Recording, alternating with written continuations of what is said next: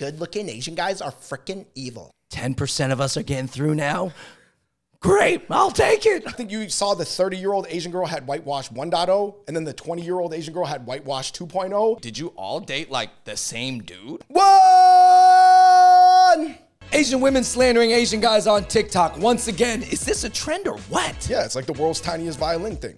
All right, everybody, we got a couple toxic, shameful Asian TikToks that were sent to us this week. We're gonna analyze them because they sparked a discussion. They're getting some views, and man, oh man, we gotta watch them. Oh man, anytime it's Asian American women versus Asian American men, it just goes viral. Run the clip. Asian girlies get so much for going for white men. However, we are failing to consider that attractive Asian men are evil. They're evil. Woo! Yeah. Freaking good-looking Asian guys are freaking evil. They're evil. Like, you know, Asian girls do go for white guys, but there's a reason. It's because the good-looking Asian guys, they're evil. Yeah, the hot Asian guys are evil, but the 6 out of 10 Asian guys have like great hearts and they're great people and hardworking, but I'll never touch them. I'll never touch them. Yeah, only the hot ones. So the hot ones burn me. So I'm going to move on to other types of guys. Woo! Isabelle Orange, man. I think she ended up deleting her entire TikTok account. She felt shameful of it, guys. Let's give her some credit. Let's not, hey, guys, she already, whatever, retreated from this stance. But I will say this. This kind of reflects like a new type of whitewash mindset that I started to notice, which is whitewash 2.0, where it's like instead of writing off 100% of Asian guys, you just write off 90% of Asian guys.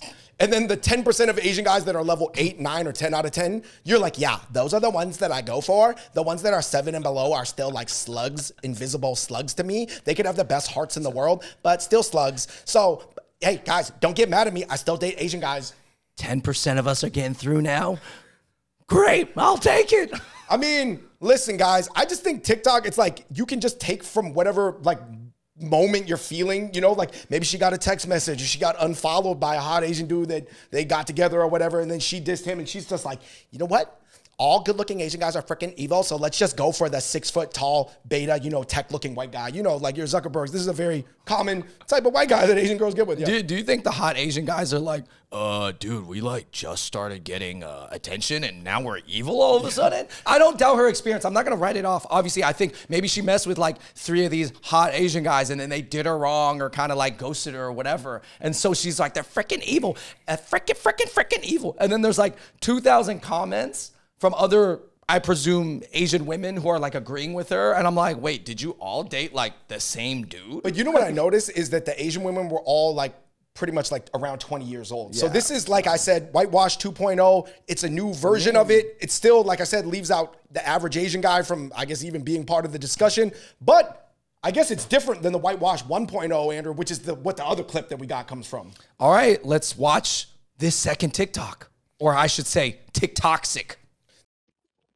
What do you guys think about Asian boys? Look over there. What do you guys think about Asian boys? Look over there. This one was crazy because non-Asian women started getting involved in this. And, you know, especially like some black activists, they were like, girl, you need to check your white supremacy, your self-hatred, because other groups like Latin women and black women, we would not say this about our men. So you need to stop this immediately. Yeah, I'm not saying obviously a lot of Asian women even feel this way, but like it's okay to like talk crap about Asian dudes, but like to do it publicly for clout is like next level like slander. Right, like why you want to do that? It's almost like if the power dynamic is organically this way, we can, you know, it is what it is. Life is how it is, right? Tall people do better than short people, whatever, with rich people over poor people. If the power dynamic is like in America, is Asian American women here and Asian American men are here, not in all circumstances. I'm not talking about enclaves and stuff like that, but like you just don't try to boom to boom boom boom, right? Just don't try to take the power. What is this, a Vibes Cartel song? Boom boom boom boom boom boom boom boom. I mean, honestly, this was like super interesting because it's kind of like a Vietnamese Asian stepmom who seems like she has a 16 or 17-year-old white adopted stepdaughter because maybe she like married a guy who was divorced previously, who was like 40 years old and white or whatever. But it's like, it was just wrong for her to take her micro sort of like leanings and preferences and then just try to blanket across like everybody, you know? It was like, I guess like that's the messed up part. It's foul because she was like, oh, do you like Asian boys? And then her daughter's probably thinking like, BTS is okay. No, I'm talking about this guy. This is what all Asian boys turn into. This guy right here. First of all, shout out to that guy. And he's just sitting there talking on the phone. He's got to get called out. But I will say this. This Asian stepmom clearly is not that much older than her stepdaughter, but she kept this video up. It's her highest viewed TikTok. She turned off the comments, but she's standing by it. She's like, yeah, I want people to see this because it was fun. She waited out and she took the clout over the community telling her she sold out. Long story short, man, Andrew, what are your major takeaways from these two TikToks? Because like we said, TikTok's silly.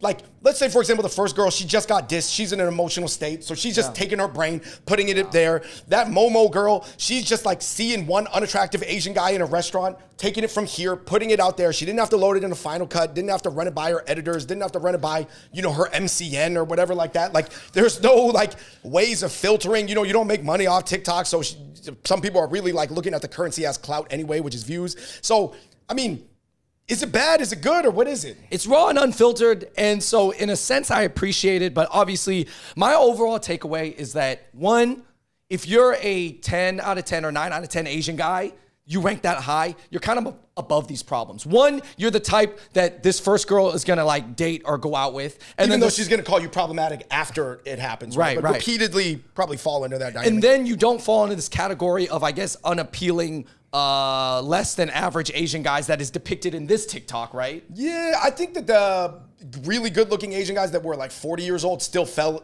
victim to that 1.0 version. Yeah, he was probably like, damn, you just caught me at a bad time. I had the itis, man. Like, I was just like slumped over after eating a nice meal and then I'm getting called out. But I agree with you that guys that are right now ranking 8, 9 out of 10 or out of 10, I agree that really good looking Asian guys are like having an easier time in 2022 though. For sure. They're less subject to the version 1.0 and especially 2.0 of whitewashness. All the first girl had to do to make it a community positive post, which I don't think was her goal ever, right? She could have just been like, oh my gosh, these hot Asian guys are freaking evil. That's why you got to focus on the regular looking Asian guys. They're the good steal. Yeah, get with them. If she would have even said 6 to an 8, like, you know what I mean? A 6 to 7.5 or something, like, take a look in that range. It might have to be some good values. Hey, man, this is why I tell Asian guys, man, if you can't, you got to travel out, man. You got to meet different types of women, different types of people. Yeah, I do think that there's something weird in the Asian community right now where the guys who are 8 or 9 or 10 out of 10 ranked are getting, like, just super crazy ranked. And I don't know, there's a lot of selection issues. We could get into the sample sizing and all this distribution. Hot Asian guys, you need to date out too, man. Try that. At the end of the day, I think you saw the 30-year-old Asian girl had whitewash 1.0, and then the 20-year-old Asian girl had whitewash 2.0.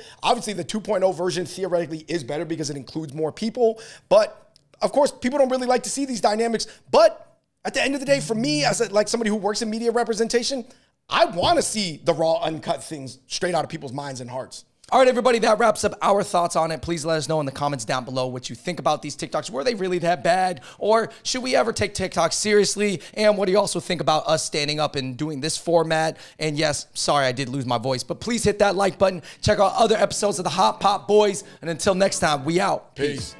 Whoa!